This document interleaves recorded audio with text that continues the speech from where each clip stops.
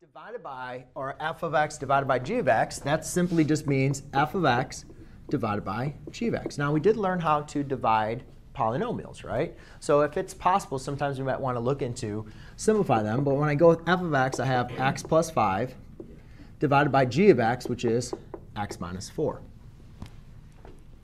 All right, and when looking at this problem, we're just going to have automatically, looking into the remainder. All we can simply do is just leave this as a simplified form.